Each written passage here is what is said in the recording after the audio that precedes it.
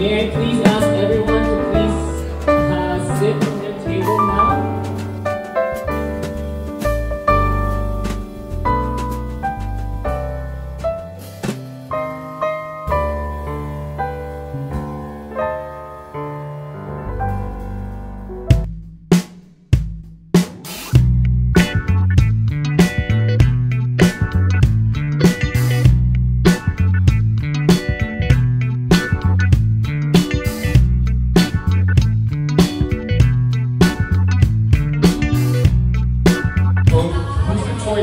And love you. Ladies and gentlemen, may we please all stand to welcome our delegate to be escorted by her brother, Gernel, and the parents, Miss Nani and Mr. Brodel. A round of applause to Bianca.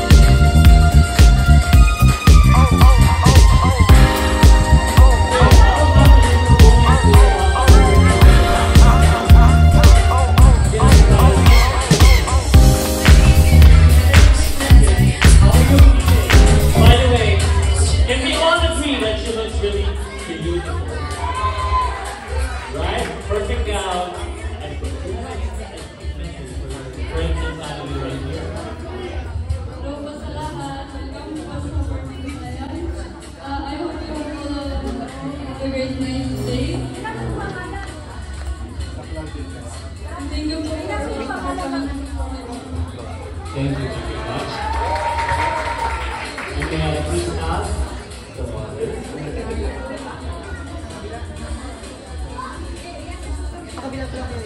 Okay, before I will start my welcome address, can we please pour a wine already on your glasses? To everybody and to our celebration. Good evening, friends, classmates of Bianca, and family, and also the parties. We are gathered here today to celebrate a very special occasion, our daughter's 18th birthday. As parents, it fills our hearts with joy and proud to see our little girl all grown up and stepping into adulthood. My God, I'm crying, sorry. It seems like just yesterday when we held her in our arms for the first time. And now, here she is, a beautiful young woman, ready to take on the world. Over the years, we have watched her grow, learn, and blossom into the amazing person she is today. Huwag kang iiyak na.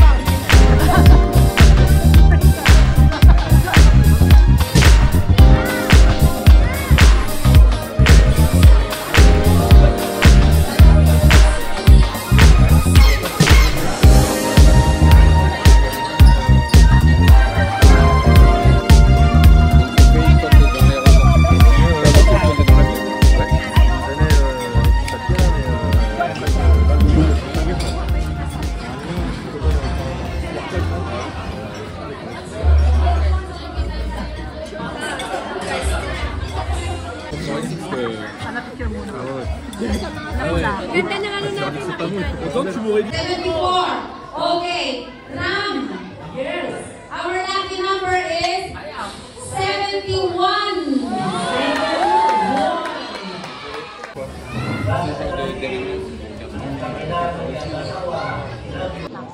We've talked about it like 2 times already.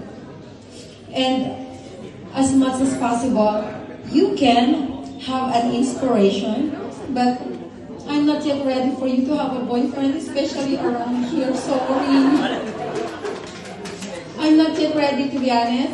Maybe it will take time for me to absorb. Let's say if he will have a boyfriend, but I just want her to be open, to open to her mom if she will have one.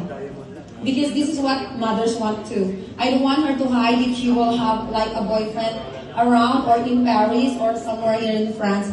But LDR relationship, go ako doon. It's okay for me. Long distance because he is not here around, It's alright. But if it's here, my God, I'll be trembling or I'll be scared every day. But if there will be one around, just tell me. You have to court me first before my daughter and we'll see. But I just want the best for you. You have to study very, very well. And eto na, yung script part na siya. Is it tomorrow that you will receive the result of your back exam, guys? Is it tomorrow? Next week. Tomorrow? Next week. Next week? Monday. Wala? Si Apre Duma? Don't do Jewel. Okay, so hopefully all of you pass the exam of your back. And okay, let's still pray. Hopefully all of you pass the exam of your back. And okay, let's still pray. Maybe 1 or 2 of you didn't take the papers yet. I don't know. Is it okay already? But the exam. Okay, let's continue. Well, thank you very much, Anak, for helping Mamo. And every time I ask you to do this, Bianca is very independent and very responsible daughter. Because sometimes when I am tired at work also, she is helping me wash the clothes, this out, wash the clothes, hang the clothes, plier le vêtement, etc. Voilà, tout le travail dont à la maison. Elle est vraiment responsable. Responsible daughter. It's not responsible of the house. Responsible daughter. She is very, very helpful to her parents, and she is the one teaching her brother, because I always tell her not to leave her brother behind, as we don't speak and we don't speak French very well, and she does already. So she is the one teaching her brother too, because if not, it will be disaster. Okay, so thank you very much, Anna, and we love you very much. So study hard. Jupon.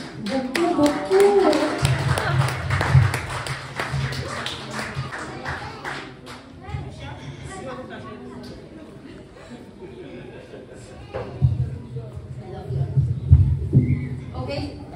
So now let's, sorry darling. Yes, and when we ask all the participants to come, and then we blow the candles together. Please come forward.